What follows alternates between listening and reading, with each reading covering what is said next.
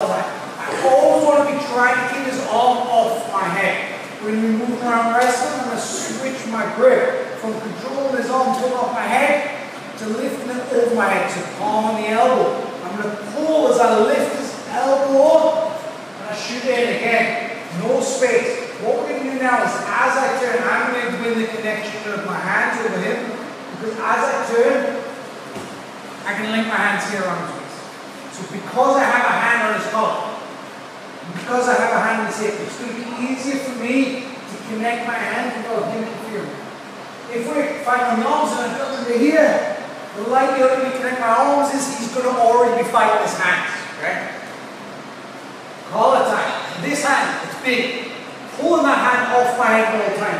And then slip under, lifting it up, hips and close. Now as I turn, I'm going to move in 180 degrees with my feet. Remember, if I move like this, it's going to turn in. I want to be here, and I'm going to pivot my toes. And as I do that, I'm going to connect my hands. Okay? So by pulling on his head, it's going to make it hard for him to beat me to the hand fight or get his arm. Now I can link my hands around his waist, and it's going to be easy for me to follow him,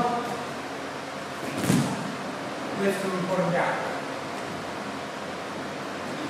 Collar.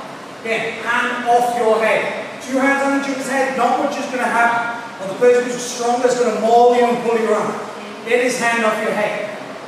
Move him. Switch your palm. No space on the hook. No space at all. Now as I turn, watch my feet. My toes are just going to point the opposite direction. I'm still on the head. I'm going to switch my hands quickly, connect them around his waist.